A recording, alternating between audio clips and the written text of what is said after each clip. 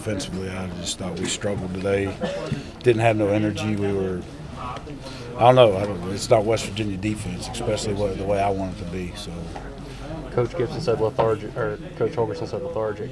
Yeah, we looked slow. We weren't getting excited. I don't know. We just had no momentum today, and just blah. What was the main focus? I mean, what was your game plan against this team?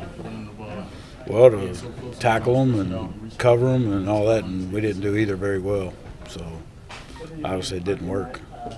These things that you're just talking about, the characteristics of the team today, anything that you noticed in the week or in the moments leading up to the game? No, we had good practices. Thought we were focused and locked in, but that falls 100% on me, not the kids.